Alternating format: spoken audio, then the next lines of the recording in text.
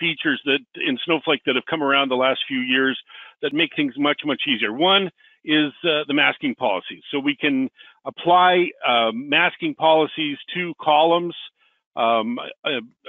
in tables, in views, so that we can mask sensitive data and only show that to people that should have access to that. And with the masking policies, they're so flexible. There's so much that we can do. We can tie those to roles or entitlement tables or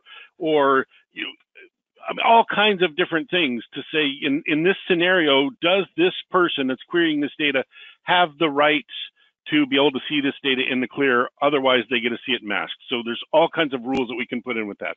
Number two, they're row access policies. Similar to the dynamic data masking policies, we can have tables that in the past we had to put all kinds of complex build entitlement tables and build all kinds of complexity in there. And now with Snowflake's row access policies, we can make it much, much simpler so that we can have a table that's got trillions of rows of data in it.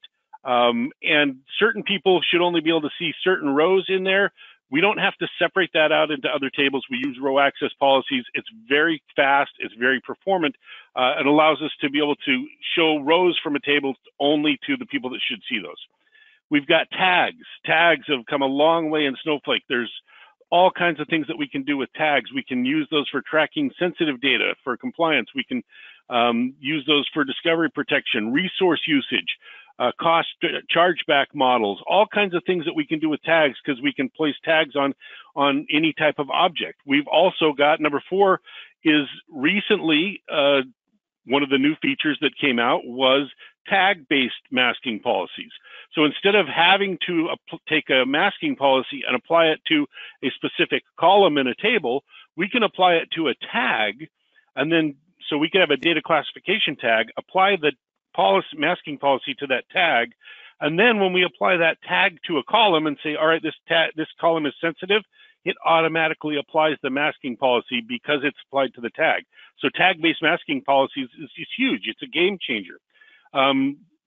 The classification with Snowflake, we just mentioned in the what's new that it's in GA now in GCP, but the ability to run some functions in Snowflake that will look at our data, look at our tables, look at the structures, and come back and say, look, hey, we found these we've classified the data in these tables. This is PII. This is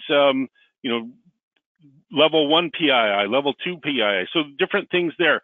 We also have the access history secured view, which allows us to see every table, every column that's accessed by every query. And so we know, and this supports our auditing, which is a big part of the data governance to see, all right, we've got some sensitive data in there. Who has access to that? Who's accessed that in the last month, in the last 6 months? Access history secured view allows us to see all that, both from the views that are accessed, so the direct objects that are accessed, but also the base objects that are accessed.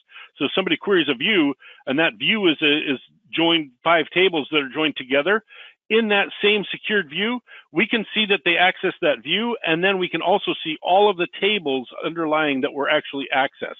And then we've got the object dependencies in Snowflake, where we can take a look at if we've got a view, if we've got something, we can see the lineage and the dependencies of different objects within Snowflake. So all of these are really key features in Snowflake that will really support our data governance efforts.